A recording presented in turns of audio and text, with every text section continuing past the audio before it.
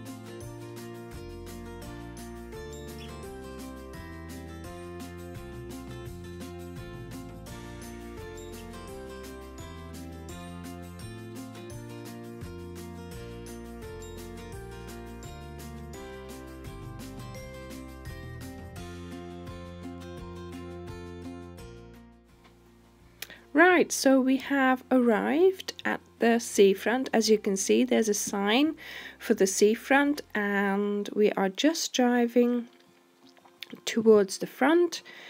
And there you have the sea. There you see it, and you see the opposite side.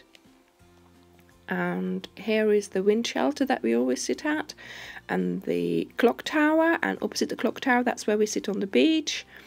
And yeah, this is our front. This is this part of Exmouth, which is what I call our part, behind the big yellowish building that you see in the middle of the picture now.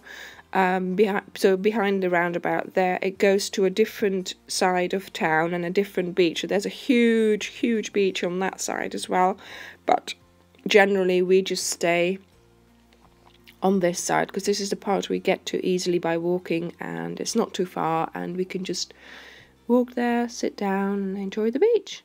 So I hope you enjoyed this video, and I'll see you again in another one. Thank you very much for watching, and if you haven't yet, do please subscribe. Bye!